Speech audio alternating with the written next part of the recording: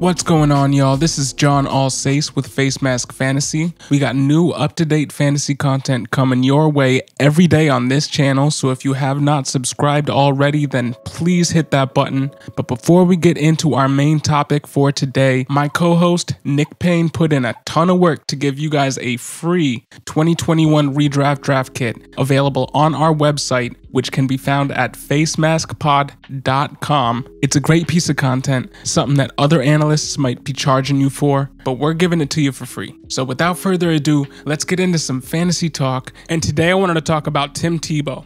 I know. It's not somebody that I ever expected to be talking about, especially from the tight end position, but I haven't seen anybody really diagnose what this guy is expected to do as a tight end and if he's projected to be valuable in fantasy at any point in 2021. Now, he comes back into the league at 34 years old, 6'3", 245 pounds. The Jags gave Tim Tebow no guaranteed money in his one-year deal, and his one-year deal is less than $1 million. So the lack of guaranteed money is a sign that he's going to have to fight to make the team. Now, we've seen players switch positions to tight end late in their careers and start thriving, like Darren Waller and Logan Thomas. And in the case of Logan Thomas, he switched from being a quarterback to a top-tier tight end, much like Tebow is attempting to do. Now, the difference between those two players and Tebow is both age and athleticism. Both Waller and Thomas were in their mid to late 20s when they broke out after the position change, and Tebow is once again 34. Both Thomas and Waller's athleticism is off the charts for tight ends, as they carry a 9.65 and a 9.05 RAS respectively. Both of them had an RAS above 9.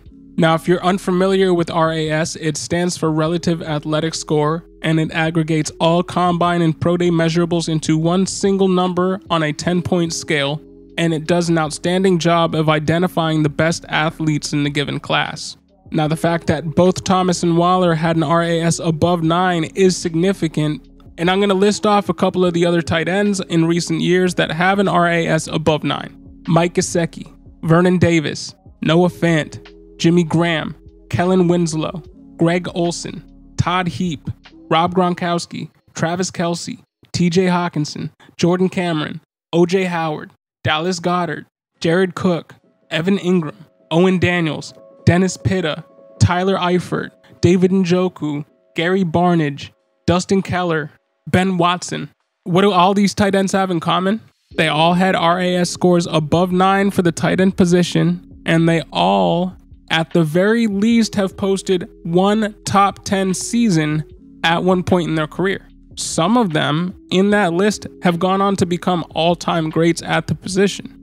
Now, Tebow, had he come into the league as a tight end at the age of 23 in 2010, his combine numbers would have put him at an 8.87 on the RAS scale, which is not bad, to be honest. There are a couple tight ends who have posted tight end numbers with an RAS below 9. Recently, I can point to guys like Mark Andrews.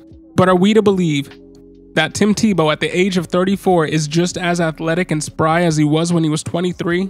I don't think so. There's 11 years difference between his rookie season and now. Tim Tebow is already 3 years past the age apex for tight ends, as at the age of 31, we typically see non-elite tight ends decline at an alarming rate. Now, in his favor is the fact that he's coming into the league at a relatively fresh 34 years old, having not played any meaningful football in any capacity since 2012, and his last meaningful snaps were in 2011 when he started 11 out of 14 games and completed 126 passes for 1,700 yards and 12 touchdowns, while also rushing 122 times for an extra 660 yards on the ground and an extra 6 touchdowns. But that's passing and rushing, both things he won't be doing in 2021. That is, unless the Jacksonville Jaguars use Tim Tebow more similarly to how the New Orleans Saints have previously used Taysom Hill. This was rumored to be the case 2 months ago, as it was reported by ESPN's Diana Rossini, and I think that's all cute, but I mean, it seems like they'd be better served getting Trevor Lawrence the reps he deserves early in his career over giving a flame-out quarterback from 10 years ago a chance at some gadget plays. I think that's stupid. So I'm of the belief that's all just reporter speak. By all accounts, he's being used as a traditional tight end in camp. So what does this all mean as far as Tim Tebow's projections for being a tight end in 2021 and beyond? Now, his best comparables in terms of athleticism on playerprofile.com are Owen Daniels and Dennis Pitta. Both of those players have an RAS above 9, and I dug a little deeper into the reasons why, and it's strictly based off of the fact that Tim Tebow's an inch too short, and he doesn't have long arms.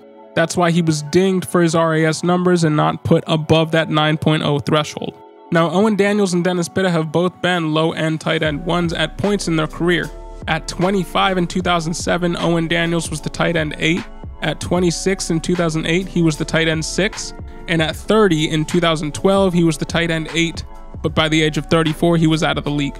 And Dennis Pitta had one tight end 1 season at the age of 27 in 2012, in which he was tight end 7.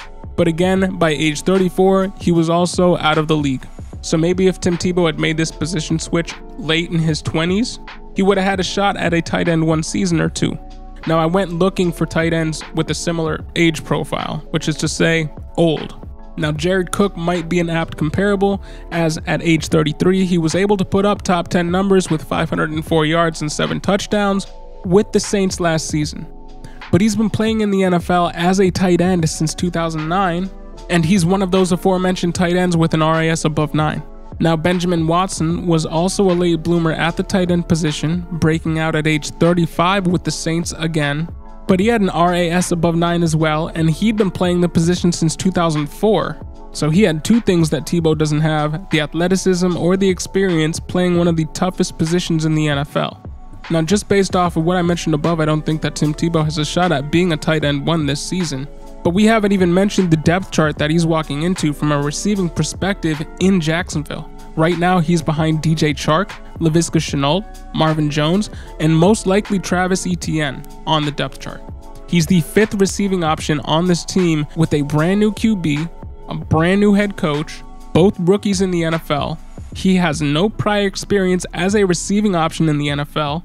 He's 34, and while he might have had the athleticism at one point to make a run at a tight end finish or 2 in his career, I don't think he has it anymore, plain and simple. And it might be a cute story, but I'm not investing in him in fantasy. I'm not investing in him in any format, in season long. There are better, younger, more proven options with more projected target share and considerably more athleticism to be had just as late.